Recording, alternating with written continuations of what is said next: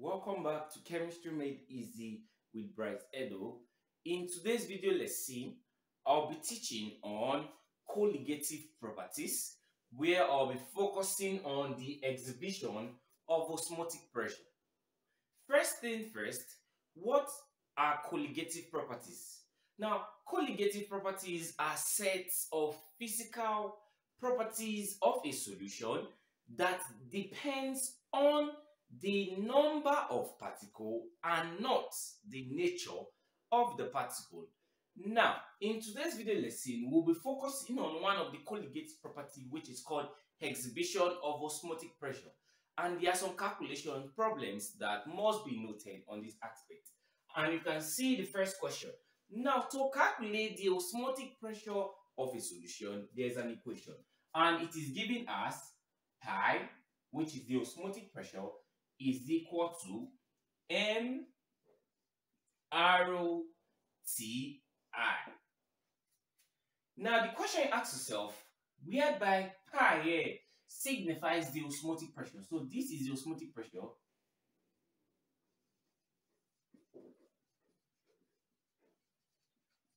And M basically is called molarity. This is molarity. And RO is called the molar gas constant, the molar gas constant. And the molar gas constant is of different kinds, but we're talking on the 0.08205, okay? And we use, sometimes can be given 8.314. And what is T? T basically is temperature in Kelvin. Temperature in Kelvin, okay, whereby I is called Van Hoff factor, okay, Van Hoff factor. Now, when do we use this arrow, which is the molar gas constant, when it is 0.08205? It is used whenever the volume is in dm cube or liters, and also used whenever the pressure is in atmosphere, which is atm. Now, when is this molar gas constant used, which is 8.314? It is used whenever the volume is in meter cube and the pressure is in Newton per meter squared, or you say Pascal. So basically, these are the scenarios in which these two constants are used, which is called the molar gas constant. Now, the question you ask yourself, how do you determine the Van Hoff factor of a solute? Because in this context, we'll be solving molar masses of different solutes. Now, you need to check the nature of the compound, first of all. Now, in this question, it is a non-dissociating solute. So basically, the Van Hoff factor becomes 1. What do I mean? Like, the substance did not dissociate. When it's just a non-dissociating solute, so basically it did not dissociate. So the Van Hoff factor becomes 1. But if it's compounds like sodium chloride, now basically when we dissociate this compound, we get 2 ions, Na plus Cl minus. Okay? How many ions? 2 ions. So basically the Van Hoff factor becomes 2. Okay? Now, for example, we use compounds like MgCl2. So basically, when we dissociate this compound, we get Mg2 plus 2 Cl minus. Okay, the reaction is balanced. So basically, here's 1 mole and here's 2 mole. So what will be the Van Hoff factor? 3. So basically, you can see how to determine Van Hoff factor. Okay, just the number of moles of the compounds when dissociated. Okay, you can see. Now, basically, these are the concepts to the osmotic pressure. Now, recall for molarity.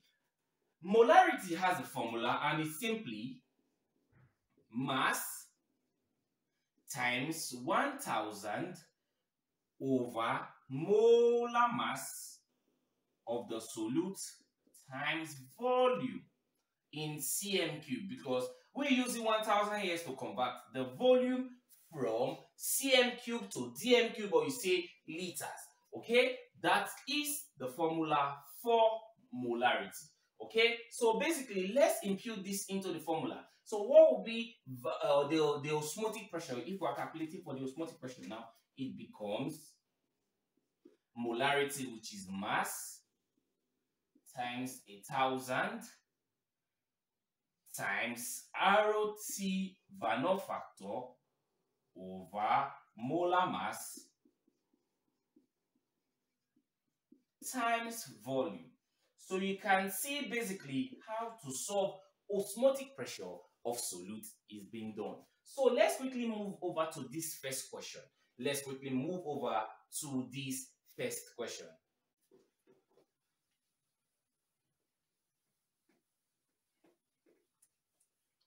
Now, the question says 25 grams of a non-dissociating solute dissolves in 500 cm cube of solution at 25 degrees Celsius.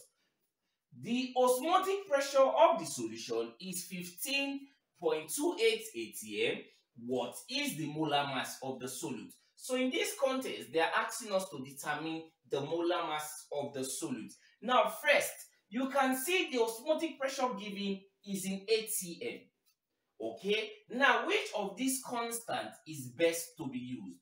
It is 0.08205 because now the pressure is in what? atm. So basically, let's apply the formula.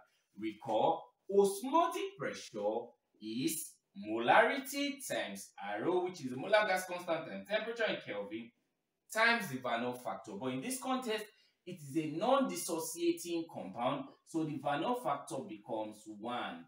So let's quickly apply the formula. Recall, molarity is mass times 1,000 over molar mass times volume. So it becomes mass times 1,000 times Rho times T times the Van Hoff factor over molar mass times the volume in cm cube. If the volume was in dm cube, 1,000 will not be needed. So basically, let's impute parameter. But wait, we need to make molar mass subject of the formula because it's what we are asked to get. So molar mass becomes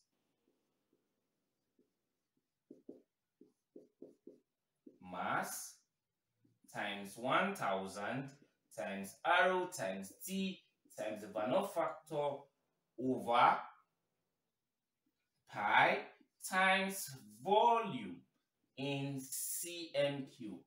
Now, what is the molar mass? Let's impute parameter.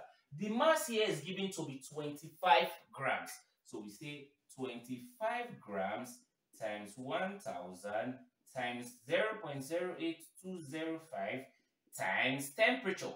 Now, basically, the temperature is 25 degrees Celsius, but it must be converted to Kelvin. Now, for you to convert degrees Celsius to Kelvin, just say degrees Celsius plus 273 gives us the Kelvin scale. So basically, 25 plus 273 gives us 298 Kelvin. So this is going to be the Kelvin value, which is 298. So we say 298 times the Van Hoff factor. In this context, it is 1 because it's a non-dissociative compound over the osmotic pressure 15.28 atm, because this is used whenever the pressure is on what? atm, times the volume, which is 500 cm cube. So what will be the molar mass of the solute? When we hit our calculator, we get 80 grams per moles.